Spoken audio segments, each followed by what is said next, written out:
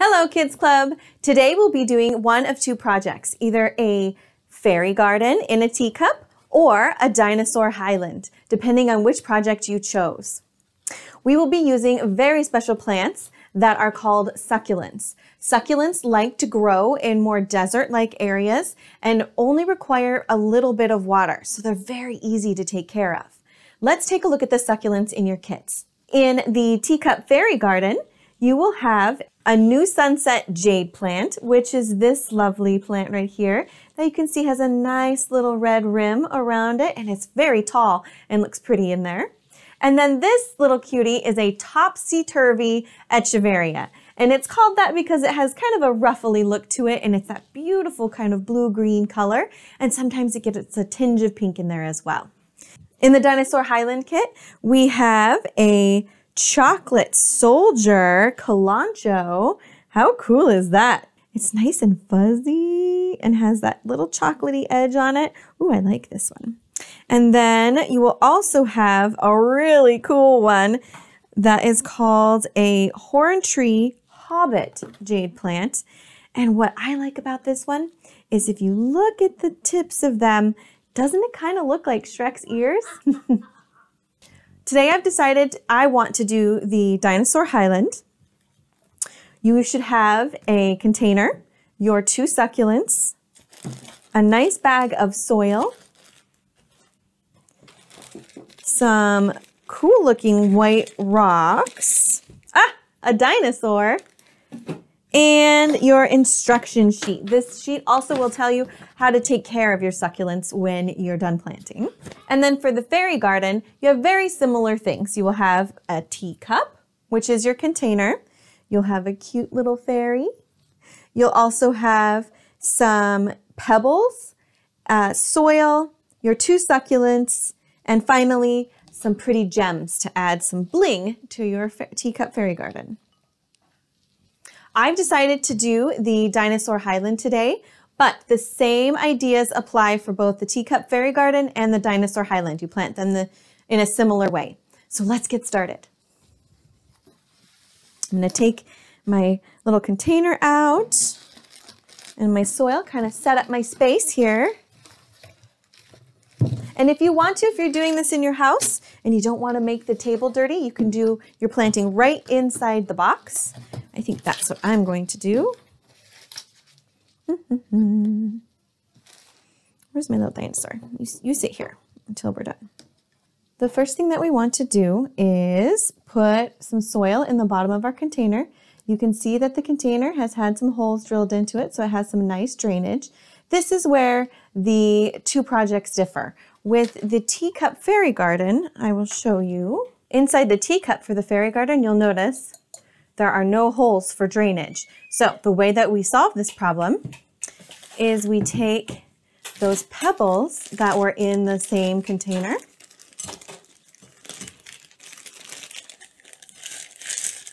and we pour them into the bottom. What this does is it lets this water drip all the way down, all the way through the soil to the bottom of the cup. And then that water is kept away from the bottom of the soil and the roots of the plants by these rocks, which will help protect them because succulents don't really like a lot of water. Back to our Dinosaur Highland. So first thing we do after checking for drainage holes is pour some soil in there. You don't have to pour all of it. You can pour just a little bit to get a nice base. Make sure it hits all the sides. Okay, and then we get to use our creativity and we get to think about how we want our little dinosaur to live in here. Where do you think he wants his trees and his nice plants? So I think I'm going to make kind of a path that he can travel through in the middle.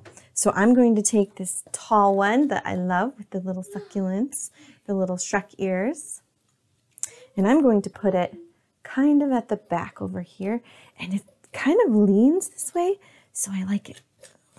Dig a little hole, make sure there's still some soil on the bottom. Now, some of the soil is probably going to come off of the top and the sides of the succulents. That's okay. They don't need too much soil, but we do want to keep some on their tiny little roots. So we put him in there, push some soil up around.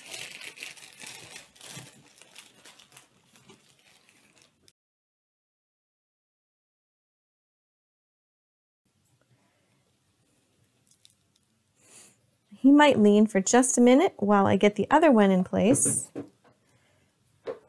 I think since they're both kind of... Okay, now, oh, watch out, little dinosaur. Now, we pour the rest of the soil in here. Whoop, and help them stand up.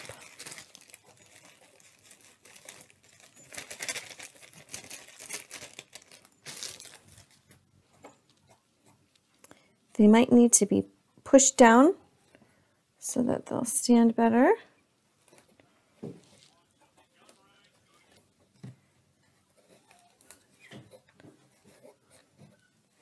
All right. And then I'm going to make kind of a, I don't know, some sort of a depression. Maybe it'll be a pond over here. So we can push more soil up and around. If you don't have all the soil you need, or you want more, or your plants are taller, or they're falling over, you can use just regular potting soil that you have around the house or from outside.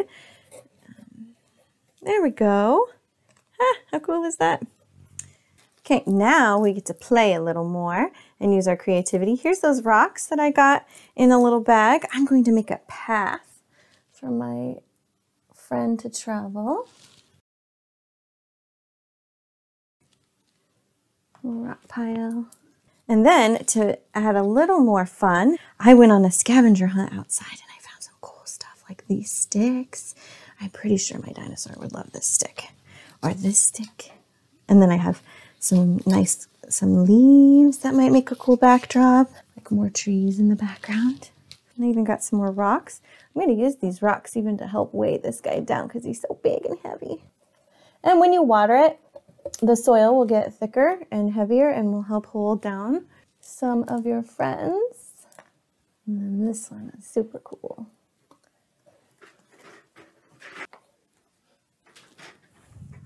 There! Mr. Dinosaur, would you like to live in here? Do, do, do, do, do. Hi! Oh, how fun. All right, we just completed our Teacup Fairy Garden or our Dinosaur Highland, and I'm pretty sure yours look awesome. There are a couple things we still need to do. We need to actually water them.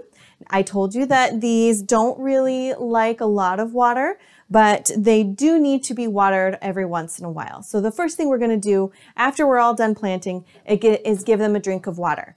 These are special plants. They don't like as much water as we normally give our other plants, so we're only going to give them a little bit of water. So if you have a tiny cup or a turkey baster or something like that, or an eyedropper, fill that up and give it a squirt at the base of the plant, right where those little roots are. Don't overwater it. You give it a little drink of water, enough to get the roots wet and the soil wet and the topsoil wet around it, and then let it be. And then you're going to check it probably once a week. You'll just do the same old finger trick. If it's really, really dry and crumbly, it's going to need another drink of water, and then we leave it out again. These plants love the sun. They love bright, bright sunlight. So if you can find a very bright room, or this time of year, since it's the fall, it's cloudy a lot. So maybe a nice windowsill would be a good place for these to hang out. And then your fairies and your dinosaurs can look outside. These are indoor succulents, so these prefer to be nice and warm and cozy in your house. So keep these inside. You can give them a little vacation in the summer and take them outside and put them on your porch, but remember to bring them back when it starts to get cold outside. This was really fun. I really enjoyed playing with it and adding the little touches that I found around my house and around my yard. I hope you do the same and keep playing with it. You know, hey, dress for the part, be a dinosaur or a fairy, and add to your little garden and have a fun time using your imagination. Hope to see you all again next time. Bye. Rah.